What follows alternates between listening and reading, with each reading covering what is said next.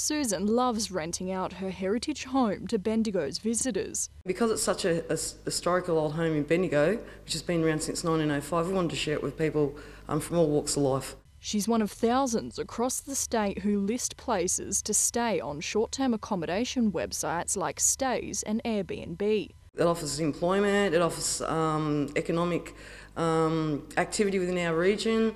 Everyone benefits. A new report showing short-term accommodation injects more than $13 million into Bendigo's economy and creates nearly $2.5 million for hosts. When you look at Bendigo as well, there's over 100 jobs that have been created in the area as a result of short-term rentals. But some motel operators are concerned there's a lack of regulation around the sites. We've got to provide details to local councils, licences, those types of things to organisations that they're not required to do, so they can often do it at a cheaper price. They'd like to see similar regulation in Victoria as is in place in New South Wales, including a nuisance tax for disruptive visitors and registry schemes. And as an industry, we'd prefer that they were subject to similar situations that we were in terms of licences and insurances. Casey Lodge, Win News.